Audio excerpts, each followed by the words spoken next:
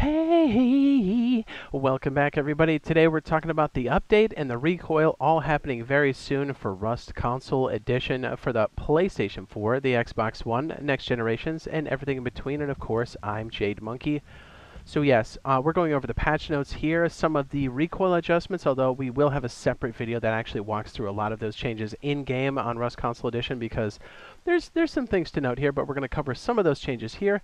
But please note that all of this is currently active on Rust Console Edition Public Testing Branch, but it hits Main Branch February 29th, 2024. So it's a good place to do it. Just remember, if you're looking for that, it is a separate download. You just have to search Rust Console Edition in either the PSN store or the Microsoft store, and you should be good to go.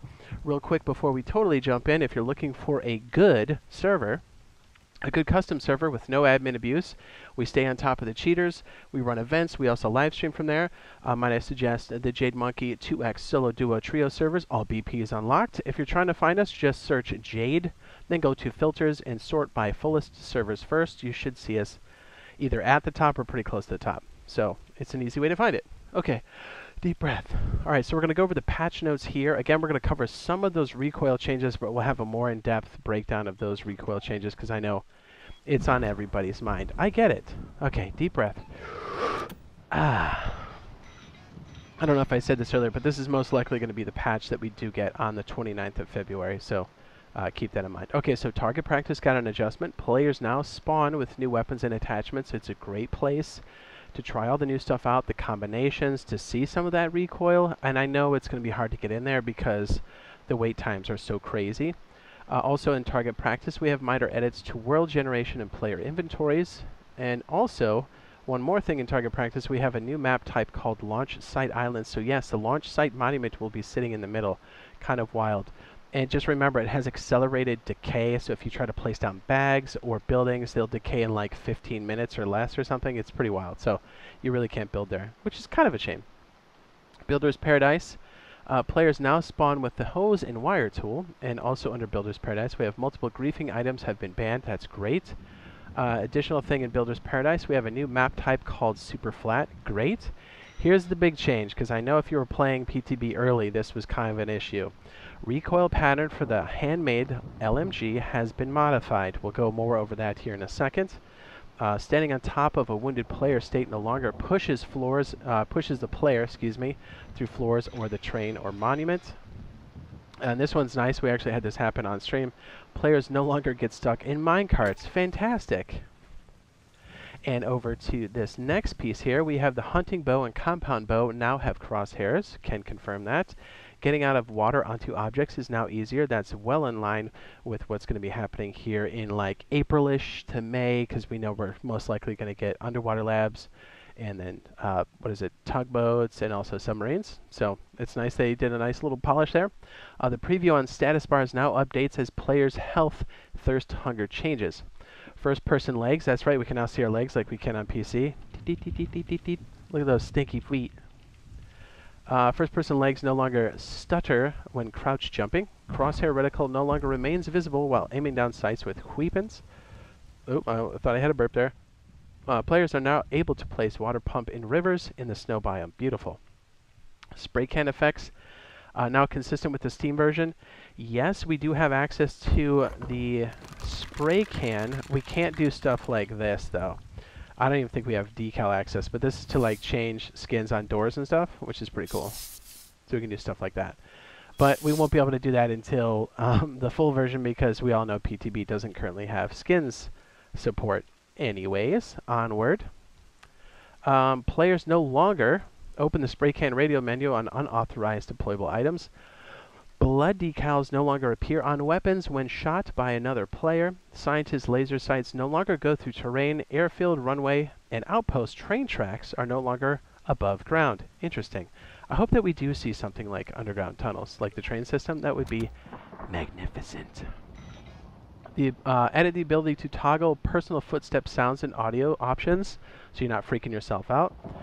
Exiting inventory crafting panel no longer causes a blurry screen. I know that kind of makes me want to rub my eyes every time I see it. Improved readability for traditional Chinese and English on map screens. HUD visibility now turns off all the options regardless of their original settings. Overhead team UI has been resized, and this is a big one too, because we noticed this like right away.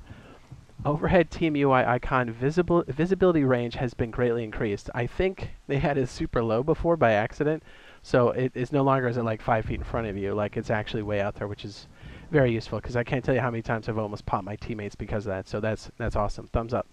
Soft lock no longer occurs when a player dies while viewing recently created videos on certain consoles. Moving a split item stack that cannot be placed in storage container will no longer leave behind a phantom stack. It kind of puts you in like a weird state. It actually didn't duplicate. Players now equip attachments via adjust attachments UI. Boing. Unwanted messages no longer appear when swapping out attachments. Players can navigate resource storage when splitting an item in the tool cupboard using the right stick. By the way, the tool cupboard, I don't know if we covered this last time. We do have tool slots now. Pretty nice.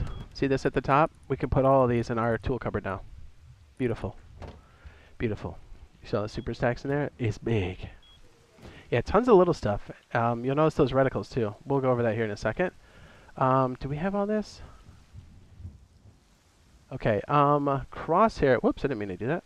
Crosshair hit HUD now can now be individually changed. Hello. Inventory indicator count and inventory item count now update when certain actions are performed. Resource number now updates when building. Radiation damage now shows HUD indicator. Invitation list is now cleared when joining a team.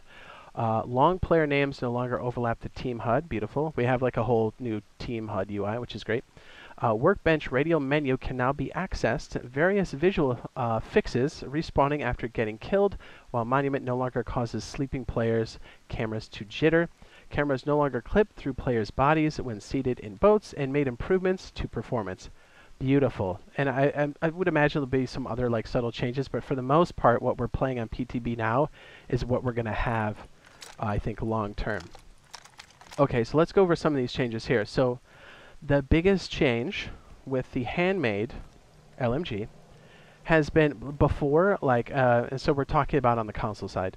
Before it was more of like an LR situation. Now it's more like this. So let me show you what it looks like here on PC. Let me just stand close here so this will be a bit easier to see. I know we've done this before, but this will help for reference. This is a brand spanking new HMLG.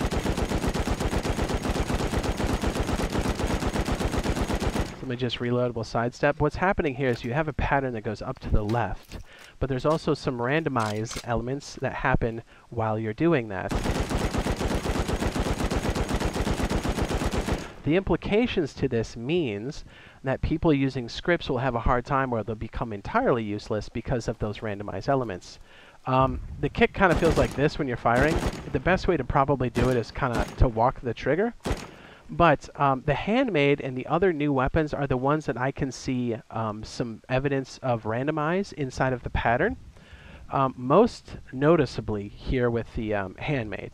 I see a little bit with the prototype, and I see some, well, the M4 is kind of a spray and pray, but I guess the recoil isn't as crazy in that one, but or as important. But for these weapons like the prototype and definitely the handmade, they've gotten more closer to the PC version, obviously not identical, but it looks like we have those randomized elements, making this a great weapon to use for legit players.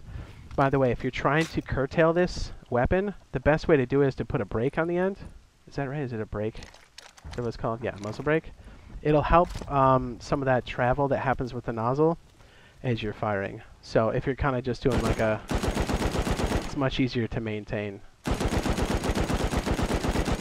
Again, I'm using a mouse. There's a big difference here. So those are the major changes to the handmade LMG. Let me see. We've got the prototype here, and then the M4, so you can kind of see what this looks like for us. Oh, you know what? Let me do this because people are asking about this too. Again, I have a recoil breakdown that's going to be coming out, so I don't know which one comes first, this one or that one, but this will kind of help you with some of that. So let me reload this and kind of take a kneel here by the... So you notice too, like, you see my reticle's wide and it kind of tightens up. So yes, kneeling does make a difference. And like, let me do another one like this.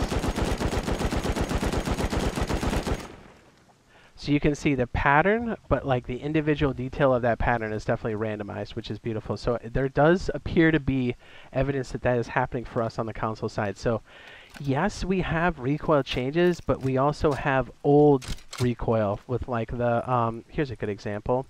Let me just get a standard, what do you call it? Let me just get a standard AK. So I'm sure if you're on your version right now, you'll see that we still have the S pattern, but here on the PC, it goes completely up to the right, which I know we've shown this before, but this is worth mentioning. Ready? So we don't have that. We have the S pattern still. So we've got a good mix of old recoil and new recoil, probably because these weapons didn't exist in the old recoil system. So that's one of the biggest things you need to be looking out for when you're out there playing this new update. So again, I'd strongly recommend you get out there in the PTB and give it a shot. Again, you can download that through the Microsoft Store or the PSN Store. Just search Rust Console Edition Public Testing Branch. If you've got the available access to it, you should be able to download it for nothing. And if you don't have that and you had the base version, just remember you can always upgrade it for like, what is it, like $7 or something? It's like super cheap. Plus you get cool skins and some extra coins. So if you really wanted to, it's actually probably the better buy to go base and then do the upgrade because you get more stuff with it. And honestly, I think that black set skin is really, really sweet and very, very functional. So, all right, so on the lookout for this bad boy. It's coming soon. So if you want to know how we can stop online raids in the future, go ahead and check out this video. It should already be up on the end screen. I kind of stroked out there for a second. I was like, where am I? What am I doing? And be sure to tune in on the live streams. We'll be over on the custom server, but also playing the new updates. So hopefully we'll see you there. And love you. Bye. Oots, oots.